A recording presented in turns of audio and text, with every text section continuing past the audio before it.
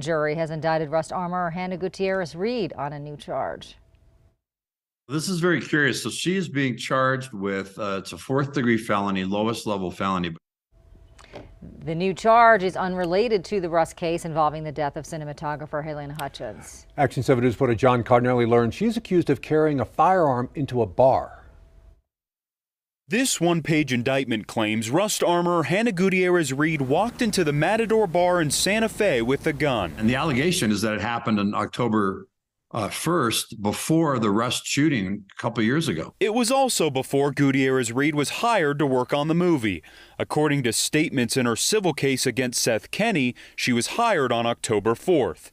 KOAT legal expert John Day says there are many unanswered questions about the 4th-degree felony charge. Was there police investigation and nothing happened 2 years ago? Or is this something that was just recently reported to the law enforcement? Or we don't know how it came to the attention of the special prosecutor. Day says the charge may be a strategy by the prosecution. Some might wonder if the special prosecutor is trying to establish this pattern of recklessness on the part of the defendant. We don't know whether this is part of an effort to try to get Hannah Gutierrez-Reed to plead before it goes to trial. The case was approved by Rust Special Prosecutor Carrie Morrissey instead of Santa Fe County District Attorney Mary Carmack Altwies. I think that the reason the special prosecutor is handling this rather than the elected DA in Santa Fe is that this is a spinoff of the Rust case. So it would be within the purview, within the jurisdiction of the special prosecutor.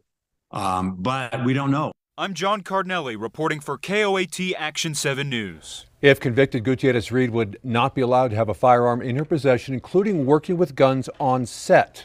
Her attorney, Jason Bowles, issuing a statement. This has now turned into a complete smear campaign against Hannah Gutierrez-Reed and an attempt by the prosecutor to get any conviction possible because its Rust-related charges against Hannah are so weak.